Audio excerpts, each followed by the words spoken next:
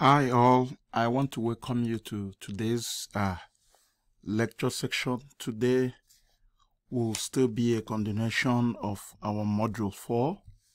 The last time in the last lecture we talked about how to draw the 2D and the 3D structures of molecules. Today will be an application of that knowledge. But before we start, as usual, I have a wonderful quote here. It says, the quote is by Michael Jordan, a Hall of Famer basketball player, one of the greatest in the game of basketball. So he said, I've failed over and over and over again, and that is why I succeed. What this is telling us is that no matter how much time you fail, you always go back and fix the reason why you failed and keep pushing forward. And that is a very good message. I like the quote very much. Let's take it off from there. Today our learning objectives are simple. We're going to be using the electronegativity to predict the polarity of molecules. That's the first thing we'll look at today. We use electronegativity to predict the polarity of molecules. And then we also use electronegativity with the combination of what we talked about last time, the VSEPR model. Remember, the VSEPR means the valence shell electron pair repulsion model, to predict the polarity of covalent bonds. Let's get it started. First of all, remember, when we talked about two types of covalent bond, we said there are two types of covalent bond, the polar covalent bond and the non-polar covalent bond. And in a polar covalent bond, we said that, of course, the two types of covalent bonds involve the sharing of electrons. But in this case, the sharing of electrons are not equal in, so it's unequal in polar covalent bond. Whereas in non-polar covalent bonds, the sharing of the sharing of electrons are equal.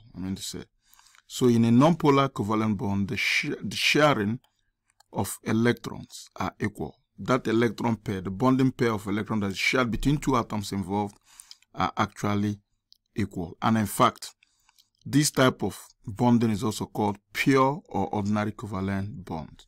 So any non-polar molecule will have this kind of bond. Now, another important thing we need to know is electronegativity.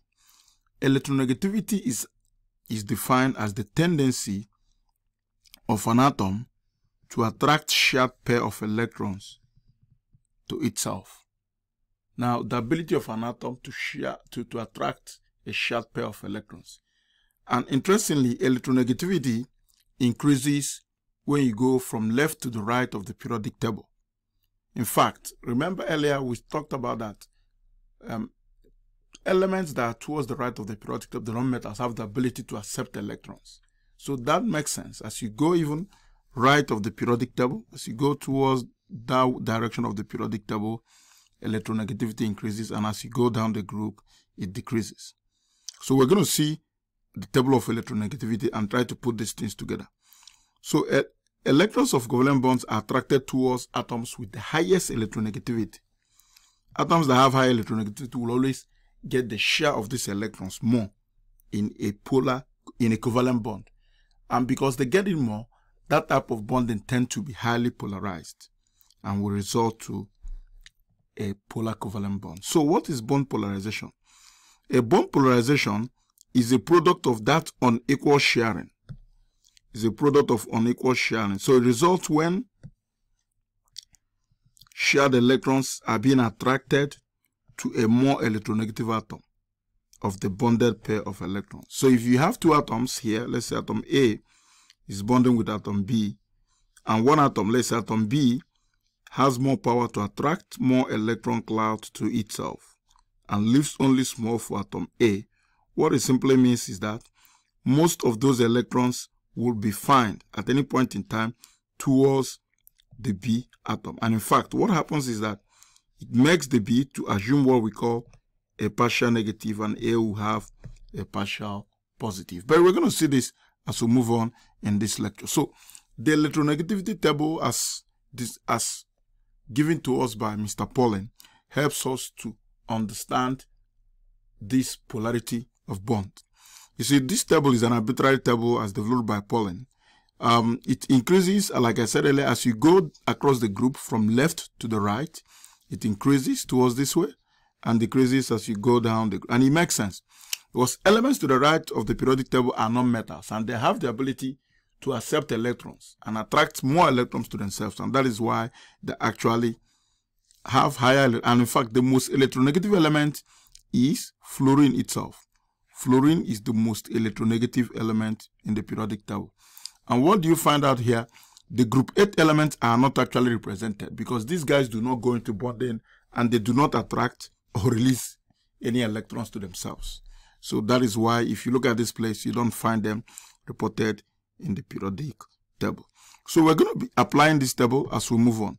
Now, bond polarity is actually classified based on the polarity of a covalent bond. So what actually happens here is that the difference, the absolute values in the electronegativity difference, the change in between two bonded atoms. So assuming we have two atoms, let's say X and Y, and we find the electronegativity difference between these two, we find a change in the electronegativity.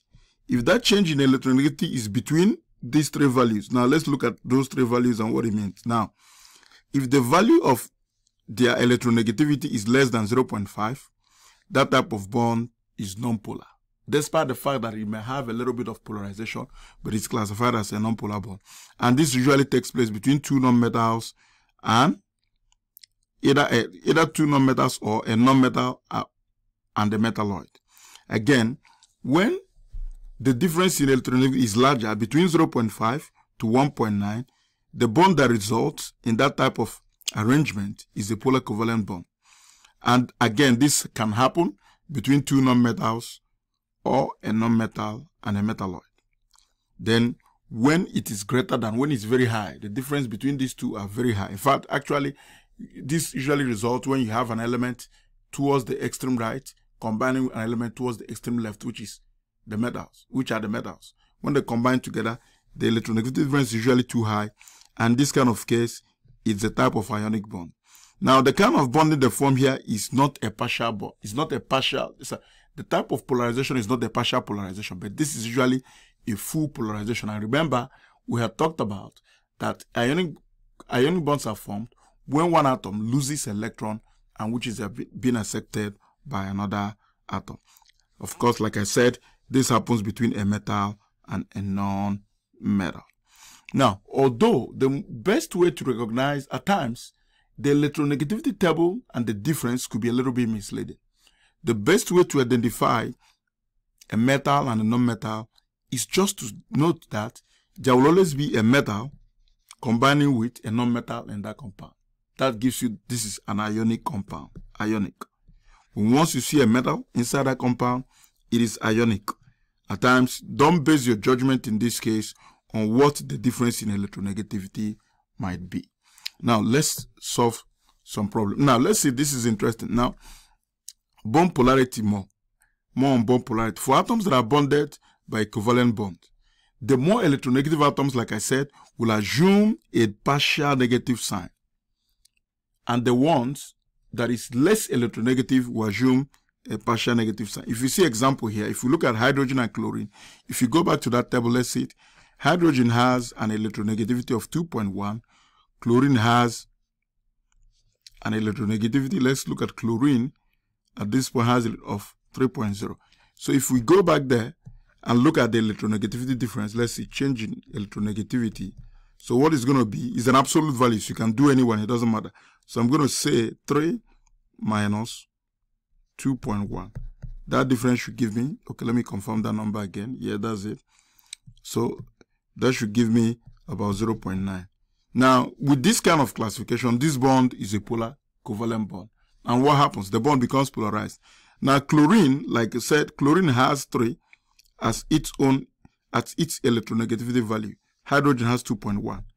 Because this is more electronegative, it assumes what? It assumes a partial negative sign, represented by delta minus. Whereas the hydrogen assumes a partial positive sign, which is represented by a delta positive sign. And if you actually look at what the orbital image looks like orbital diagram. Now, this is a molecule of chlorine, a molecule of hydrogen chloride gas. Now, there's a bond. Like I said, I've showed you the bond here. This is the bond here. Now, between these two, look at the relative share of electrons. Chlorine is getting more share in this relationship than hydrogen.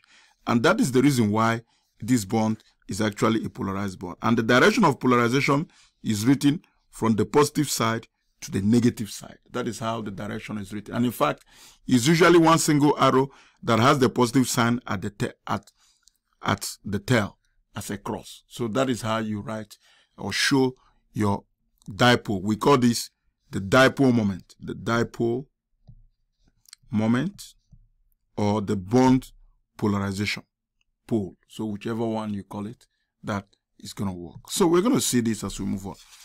Now, the first example we're going to be seeing, it says, using the electronegativity table, classify the bonds as non-polar covalent, ionic, polar covalent, and indicate the polarity using delta notation, and show the direction of the covalent bond.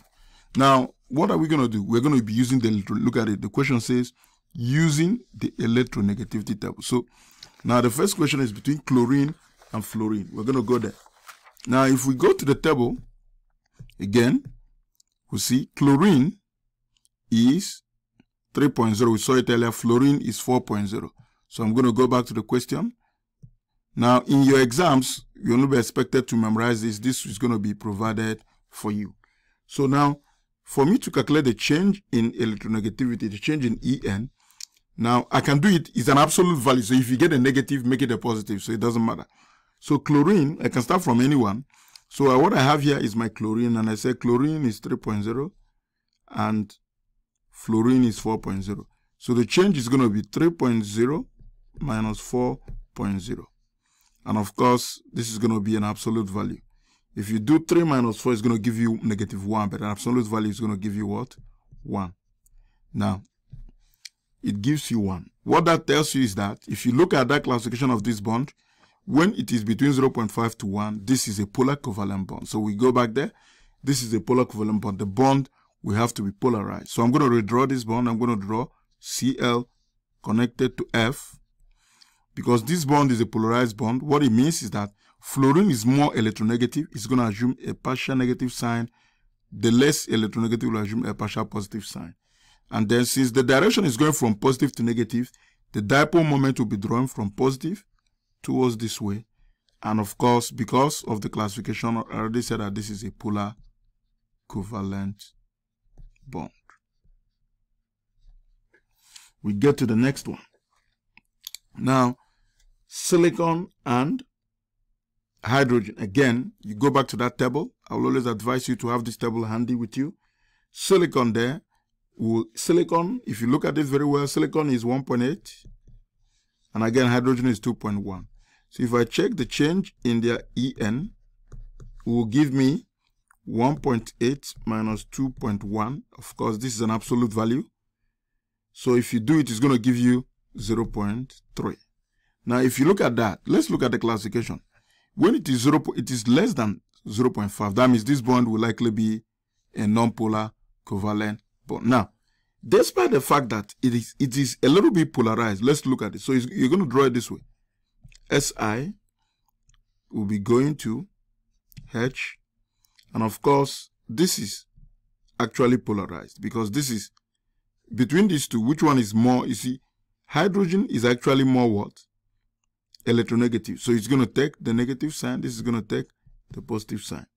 Now, this actually has a little polarization to it, but because it is this polarization is not enough to make it a polar covalent bond. Therefore, this is going to be a non-polar covalent bond. It's a non-polar covalent bond because of that classification. The next one, nitrogen to a hydrogen. Again, let's see. Nitrogen, if you look at it, I know hydrogen is 2.1 now. I've used it a couple. So what is nitrogen? Nitrogen is 3.0, just like chlorine. So I go back there. So this is, you can write it anywhere. So I'm going to just write my 3.0 here for this one and 2.1. If I change the change in En, the difference in En is going to be 3, of course, an absolute value minus 1. And this, of course, is going to give us 3 minus 1 is going to give you 0.9. Again, this value is above 0.5. And of course, that will tell you is in the region of polar covalent bond. So what do? I'm going to redraw this. I'm going to draw it. My nitrogen will be connected to my hydrogen. Of course, nitrogen is more electronegative, so it's going to have the negative sign. This is going to be a positive sign.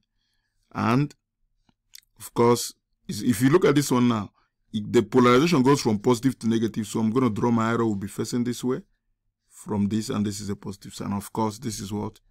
A polar covalent bond. That is how you solve those problems. Let's go to problem 2. Still the same thing.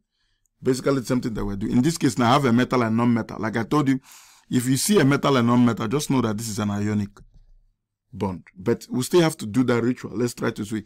Now, sodium, if you look at it, sodium is a metal. If you look at the electronegativity table again, is 0.9. So it's actually 0.9.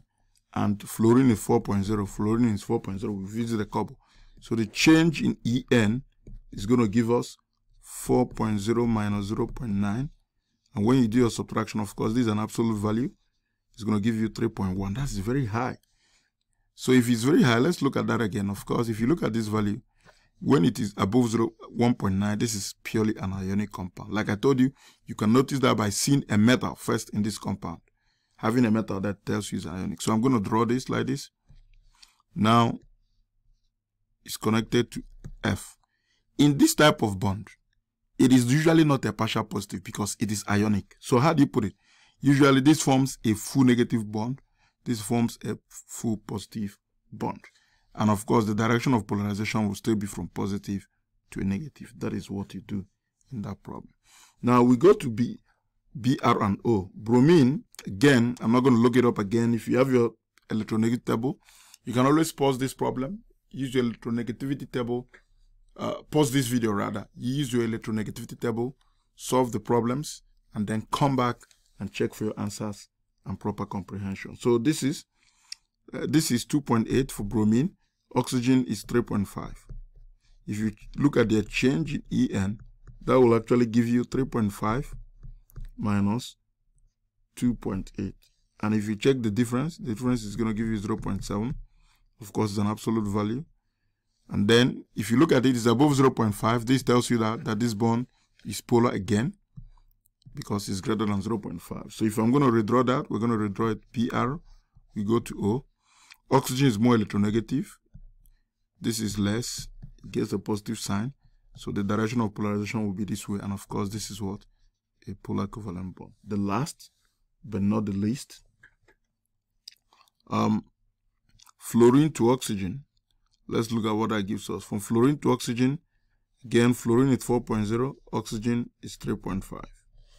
If we look at the change in En, it's going to be 4.0 minus 3.5, and that will give us actually 0.5. Now, if you look at that again, it is 0.5 and greater. This is going to be a polar covalent bond. So we go back there and we draw it. So our F to O, this is more electronegative. It gets this. This is less. And then the bond polarization will be from this way to this way. It's going to give you, and of course, this is what? A polar covalent bond. That is how you solve these problems. Like I said, always feel free to pause this video and come back. Now, what we've just done so far is looking at the polarity of a bond. Just two atoms that are sharing 2 electrons, a pair of electrons. But this is not always the case in molecules. Some molecules actually, like hydrogen chloride gas or hydrochloric acid, will have just one bond between them. And because it just contains 2 atoms. What if when we have molecules that contains more than 2 atoms, how can we figure out their polarity? And that is what we're going to be doing next. So a polar molecule will always be a molecule that contains a polarized bond, of course, a bond whereby there are 2 atoms whose bond they are sharing is polar. And secondly, that charge is distributed non-symmetrical. Non-symmetrical means is that the dipole moments are not cancelling out. What does that mean? Okay, let me give you a good example. If I have a molecule, let's say A is connected to X and connected to A again from both sides. If you look at this now, this molecule seems to be symmetrical because it has the same, when we talk about symmetry, in this case, has to be with when you have the same atom attached to a central atom. What it means is that if this bond is polar, it has a dipole going this way and has another dipole going this way. The strength of these dipoles are equal. One is going towards the positive, one is going towards the negative. What it means, a positive and negative equal magnitude is going to give you 0. So the resultant at the end of the day will result to a bond that is not, a molecule that is not polar, despite the fact that there is a possibility of having a polar bond within it. Now, so, and what about a non-polar molecule? A non-polar molecule, like I said, will contain no polarized bonds at all. Either you have a molecule without any polar bond, or a molecule that can contain a polarized bond, but the bonds are distributed symmetrically, or they cancel out like what I just did here. If the bonds cancel out, it remains non-polar. But if the bonds don't cancel out, it remains polar. And like I said, this is the continuation of the last class in this module. If you want to figure out if a molecule is polar, what do? You need to first of all figure out the 2D Lewis structure. Then from there, you're going to know the name of the electron geometry, which is the 2D name. You figure out the molecular geometry, which is the 3-dimensional structure. And then it is the 3-dimensional structure that tells you whether it is polar or not. Because the 3-dimensional structure or the molecular structure will give you the information if the dipole moment present in that molecule will cancel out or not. And we're going to see some example. Now, I have a chart here that will guide you to do this. You see, this chart will help you to do eliminations by the time you want to figure out polarity of molecules. You're not going to have this in exam, but this is just for you to study. Let's see what it looks like. You see, here I have a molecule. Most diatomic molecules that have the same thing connected to them, of course, they will have no bond polarization. I didn't have that example, but it's a very good thing to see here. So, let's say hydrogen. Hydrogen is connected to a hydrogen. Hydrogen has electronegativity of 2.1, has 2.1. If you calculate the EN difference, the EN difference is going to give you 2.1 minus 2.1. And this is going to give you 0. Remember, from 0 to less than 0.5 will be what? Anything less than 0.5 is going to be nonpolar. So this molecule is nonpolar. In the first place, it does not even contain a polarized bond. Now, when a molecule has 2 atoms, we did this example in one of the ones we did, hydrogen and chlorine. You see, chlorine is more electronegative than this by far. This is about 3.0, this is about 2.10. So the difference is 0.9. This bond is a polar bond. So whenever you have a diatomic molecule that contains 2 different atoms, whose difference in electronegativity is greater than 0.5, that is actually a polar molecule. Now, the example I gave you in the previous page, when I tried to draw this, this is what it is. If you have a linear molecule, this is the central atom now, that has two same atoms attached to it. This makes it symmetrical. This molecule is symmetrical and therefore non-polar. The same thing happens when you have a central atom that have 3 same attachment. Look at this. Attached to the central atom. This molecule is symmetric and therefore is non-polar. However, if you have 3 atoms attached, but you find out that this and this are the same, so the polarization will cancel. But if you look at this one, too, it's not going to cancel. So what it means is that this atom is also polar in this direction. So this will be a polar. It is non-symmetric around the central atom, and therefore it's going to be a polar molecule. Again, when you have atoms that contain lone pairs, a good example here is water molecule that contains 2 lone pairs. Now, if there is no lone pair on this molecule, water molecule would have been looking linear. But this molecule is actually a bent shape, like we did with the VSEPR model. This bent shape makes it non-symmetric, and if this non-symmetric molecule contains a polarized bond, it's going to be a polar covalent bond. Again, if a molecule contains 4 of the same atoms attached to the central atom, it remains non-symmetric, just like we have in this case of this one and the case of this. So this carbon tetrachloride is non-symmetric because it contains carbon here is attached to four of the same type of atoms. That atom again is symmetric and is nonpolar. And lastly, if you have 3 different things attached to an atom, here remember there are 3 different things but they are the same. Here they are the same. But the difference is that this structure is actually a trigonal pyramid. Trigonal pyramid. And the reason why it's a pyramid is because it has a lone pair, making it non-symmetric and therefore a polar covalent molecule. So we're going to try to apply this in the next few examples. Let's start from the first simple one. It says SeO3, selenium trioxide, is dash molecule that contains dash bonds. What do we do first? Let's try to draw the Lewis structure. I'm not going to put you through the process of drawing the Lewis structure. I'm just going to draw it what it looks like. The direct molecular geometry. If you draw a complete Lewis structure of this molecule, it's going to give you this. And if you analyze this using VSEPR model, this gives you a trigonal planar because it has no lone pair at all. So the final shape of this molecule is a trigonal planar. However, silicon has three of the same attachment attached to it. Like I tell students, do not even bother. Just look at, if you can memorize this table, if it has the same type of attachment, it is non-polar, it is symmetric. This molecule is symmetric. Despite the fact that if you check the electronegativity difference between selenium, let's see it, selenium and oxygen, remember oxygen is 3.5 in electronegativity, and this is what? Let's go to selenium. I have my table here. If you go to selenium, selenium is 2.4, so we go back. Selenium is 2.4. So if you do the difference between selenium and this, if you look at the difference now, so this is going to give you 5 minus this is going to give you about 1.1 in electronegativity difference. The En difference is going to give you about 1.1. So the change in En is actually going to give you about 1.1, which actually supposed to make this a polar molecule. Yes, there is a dipole moment from this point to this point. There's a dipole moment from this point to this point. There's a dipole moment from this point again to this point. Remember, this is the cross here. This is the cross. Now, there are 3 dipole moments in this molecule, but unfortunately, because this molecule is symmetrical, it is highly symmetrical, it is non-polar in overall. The overall molecule,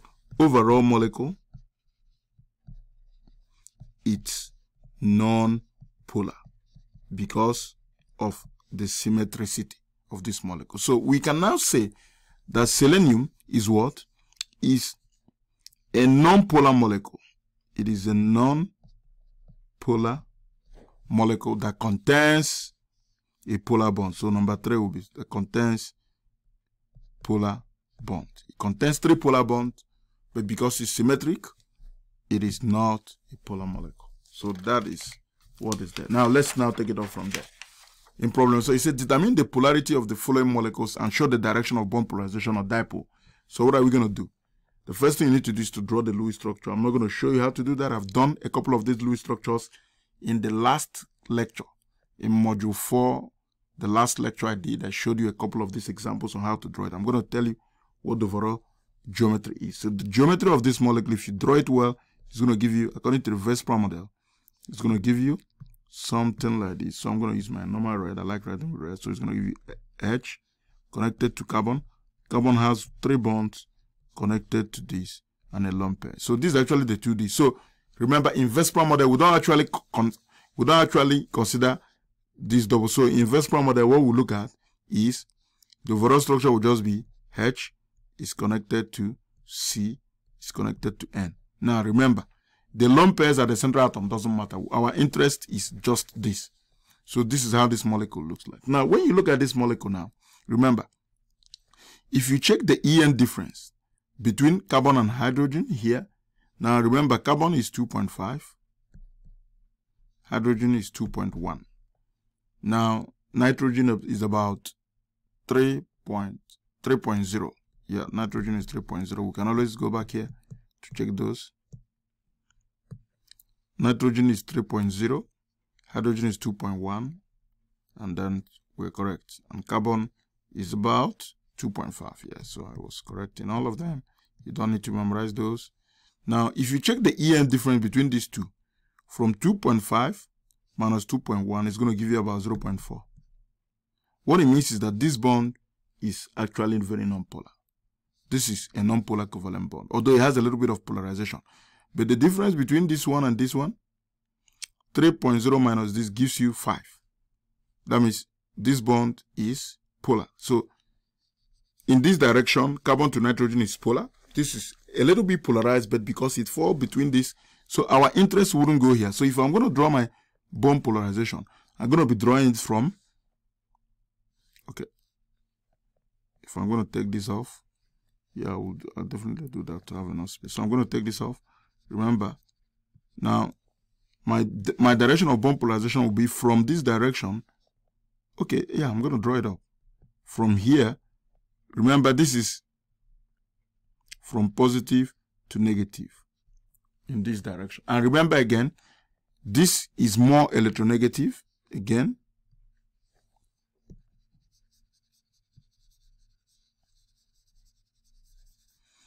this guy, because this molecule is linear, like what we have in that table. If you look at that table again, we are having something that looks like this. 3 different atoms in a linear molecule like this.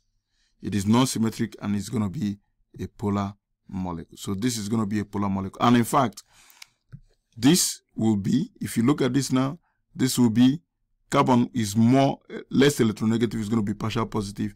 This is more, is going to be partial negative. The direction of bond polarization is going to look this way. The second one, NCl3, if we draw it. So now, if you draw the normal structure of this, it's going to look this way. It's actually a trigonal pyramid.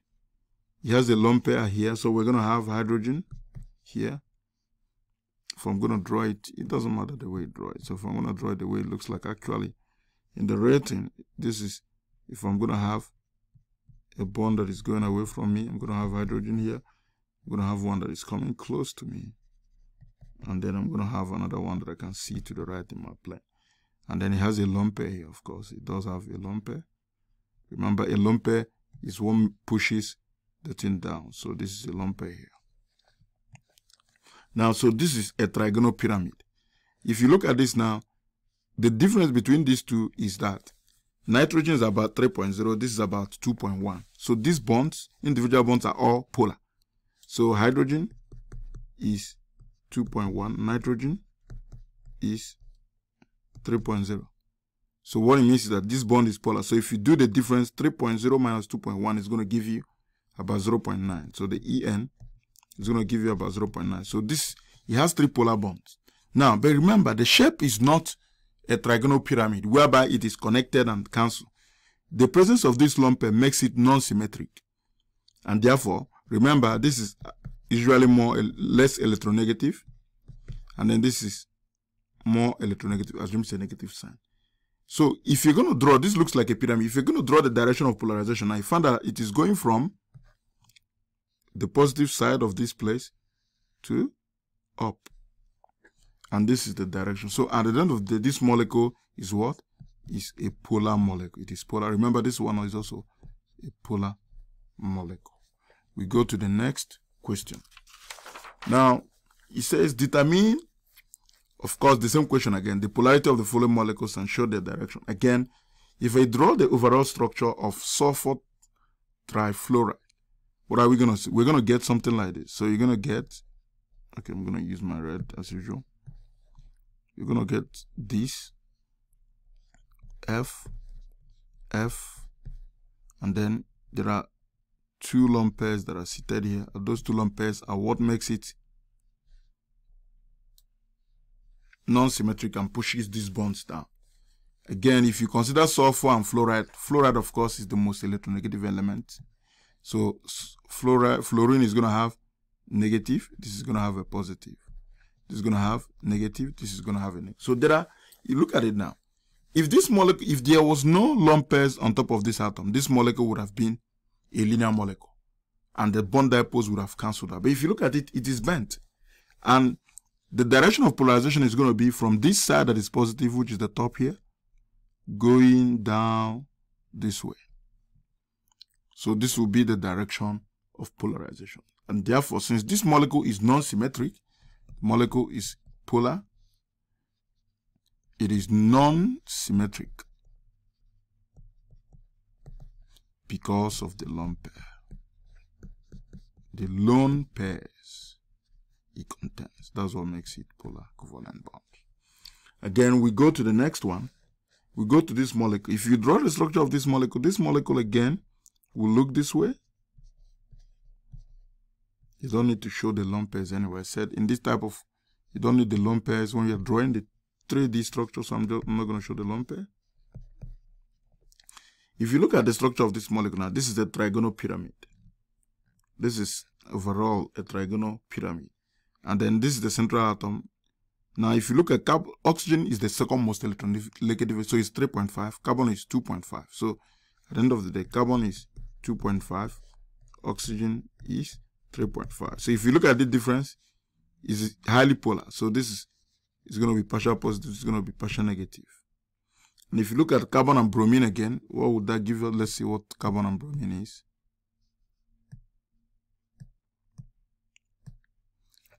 Bromine is, if you look at bromine is 2.8. Okay, you see that? Bromine is about 2.8. So what that tells you is that bromine is 2.8. If you look at the difference between carbon and bromine, is about 0.3. So that this bond is not even polarized at all. So the polarity resides in this side of the bond.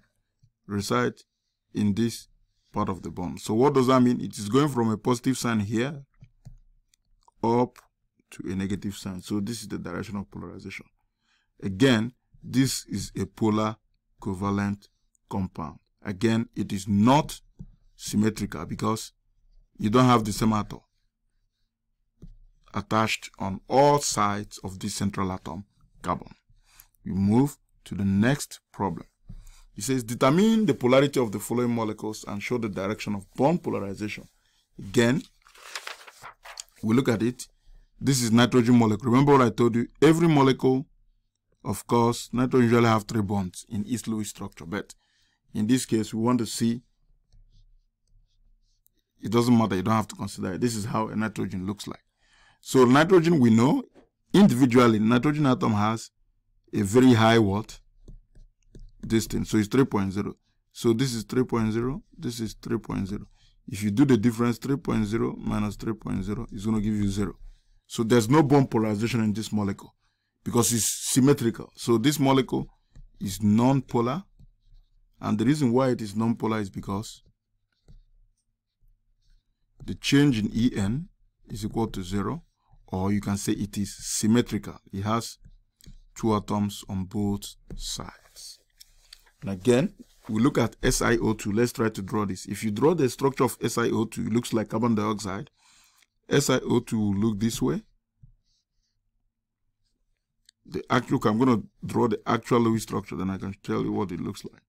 If you draw the actual Lewis structure, it's going to look like this.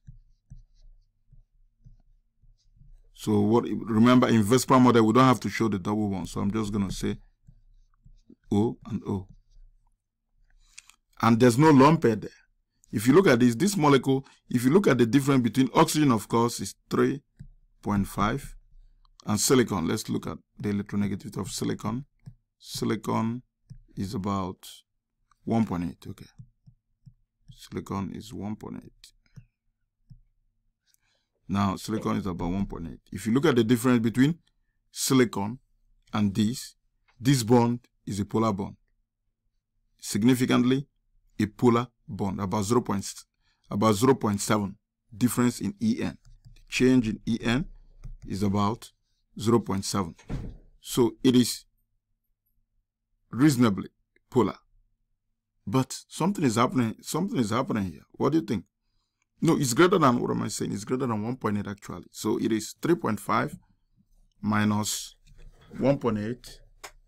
If you put that in your calculator, at times I don't want you to try to do this in your head. Just put that in your calculator so that you don't make mistake. This gives you about 1.7. That is a lot.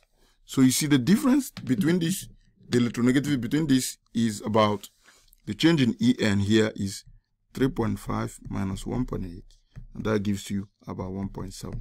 Very high polar bond. But what is happening? There is no lone pair. If there was a lone pair here, this molecule would have been a bent molecule, but there's no lone pair. What it means is that there is a polar bond going to this way, there is another dipole going to this way. But because the same atom is attached on both sides of this molecule, these dipoles are going to cancel out each other. Therefore, this molecule is a non-polar molecule. So, sulfur dioxide is a non-polar molecule. And the reason why it's the non-polar molecule because it contains a polar covalent bond, contains two polar bonds, but, or you can say that cancel out. It doesn't say that cancel out. Cancel out. And hence, make it non-polar. Or you can say, if you don't want to say cancel out, you can say it is, the molecule is symmetrical. And molecules that are symmetrical will remain non-polar. So silicon dioxide, despite the fact that it has two polar bonds, is a non-polar molecule. The last, but not the least, this is the last page we're going to be doing in this case. Again, if I draw the structure of this guy, I'm going to have something like this. I'm going to use my red for now. We're going to have C connected to Cl, and then this will be connected to, if I have this, hydrogen, I'm going to have another one, H here, and I'm going to have another one. Now, again, remember, every carbon-hydrogen bond is a non-polar bond. You can memorize that. Most organic compounds like your gasoline, your kerosene, your kerosene, your methane, and all the rest of them are carbon and hydrogen chains. That's what they contain. So they are highly non-polar. So because the difference between these two guys is about 0.4. So this is a highly, is a non-polar bond, highly non-polar bond. So I'm not even going to concentrate on attention there, but I'm going to check carbon and chlorine. Again, you remember chlorine is 3.0. Now chlorine is 3.0. And while carbon is 2.5. So if you look at the change in En, this is going to give you 3.0 minus this will give you 0.5. It is in the polar covalent bond range. We know these ones are not polar. What it means is that this is less electronegative, it's going to be a plus. This is more, it's going to be partial negative. And what it means is that the direction of bond polarization is going to be from this carbon here towards this guy. So, therefore, this molecule is a polar molecule. It's a polar molecule, and it is not symmetric. Not symmetric. And why is it not symmetric? It doesn't have the same thing connected all around it. That is why it is not symmetric.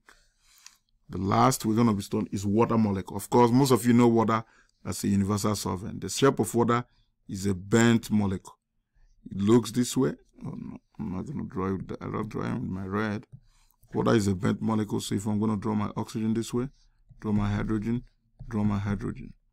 And of course, it has two lone pairs on the side that push these bonds down according to the VSEPR model. So if I'm going to put my lone pair and show you how it looks like, these are the two lone pairs that's pushing it down, making this non-symmetric. Again, remember, oxygen has an En of 3.5, hydrogen 2.1. So the difference in them is actually very, very high. The difference in this is actually very, very high.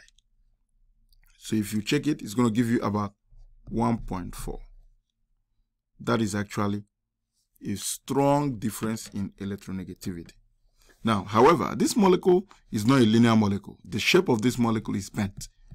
And bent molecules are non-symmetric.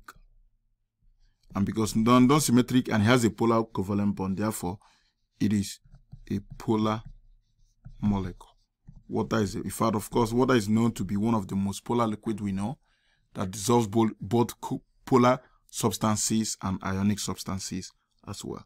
So the direction of bond polarization is going to be from, I have a space here, from positive, because this is partial positive, this is partial negative. It's going to be from this side towards this side. So this is the direction of bond polarization or you can say the dipole moment.